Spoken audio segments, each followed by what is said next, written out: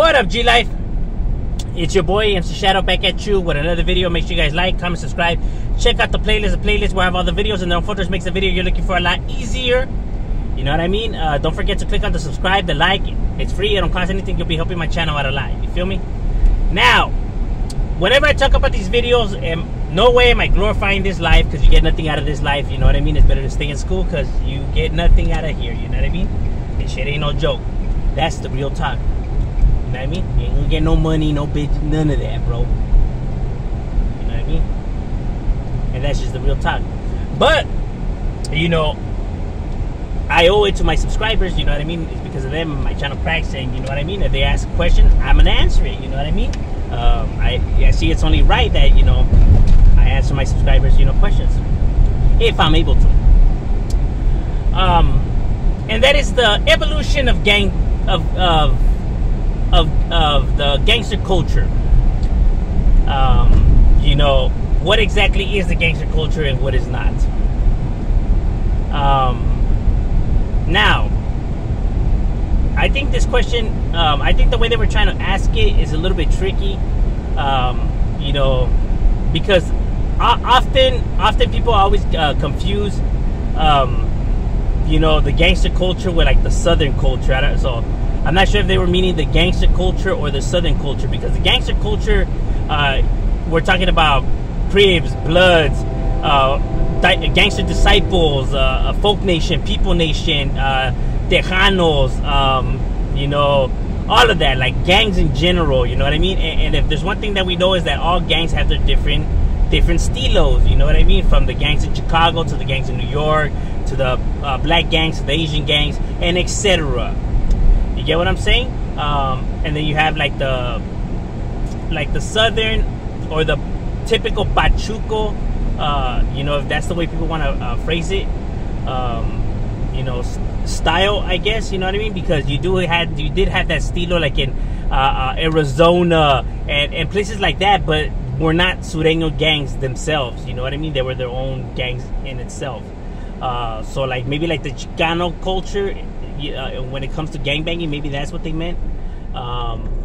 So, you know, because it gets a little tricky what you want to consider, all of that.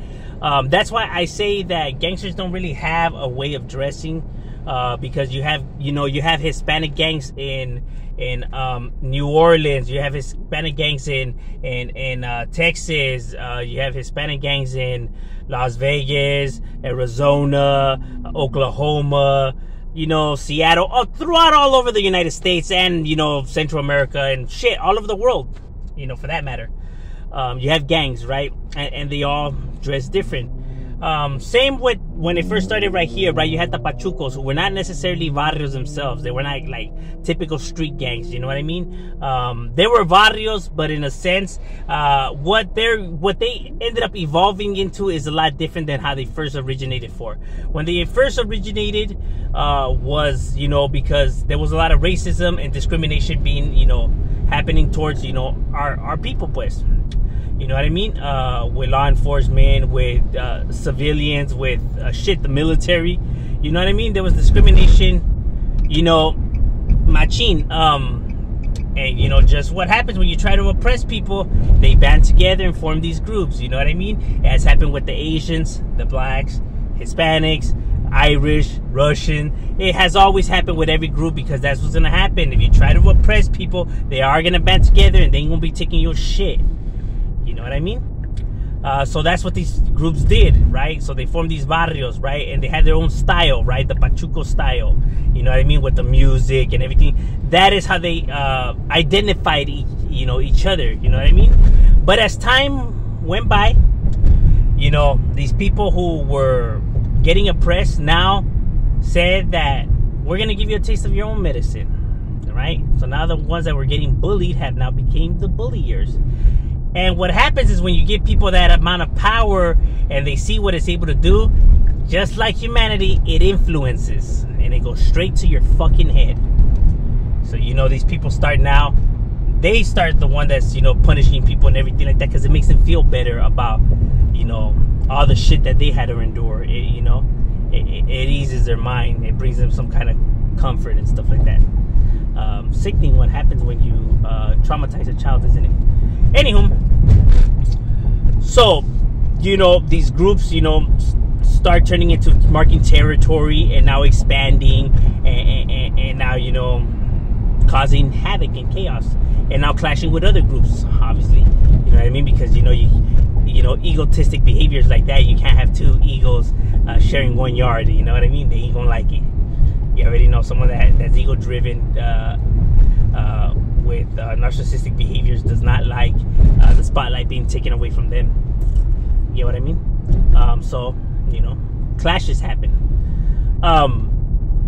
And these individuals now went from, you know, now wanting to expand, kind of like a military. So pretty much there was no stilo, right? After that, you know, anybody that was down for the cause, down for the fight, down for your, you know, whatever you were representing or whatever, was more than welcome. You know what I mean? Kind of like the military too, you know. You know, they take anybody. You know, when it's time for war, I mean, a big war, I mean, it's like, come on in, hop aboard. That's what these individuals start doing, you know what I mean? So although typically a majority of them wore this kind of, you know, clothing, not all of them. It wasn't mandated, it wasn't mandatory, it wasn't if you didn't wear it, you weren't a real G. That's why when you look at old pictures, you see a majority of them are dressed like in the typical, you know, cholo, you know, what people consider to be cholo, whatever. But not all of them. You see gente with hair, you see gente with tight clothes or off colors, you know what I mean? But they're homeboys, because it wasn't mandated, it wasn't like, you know what I'm saying?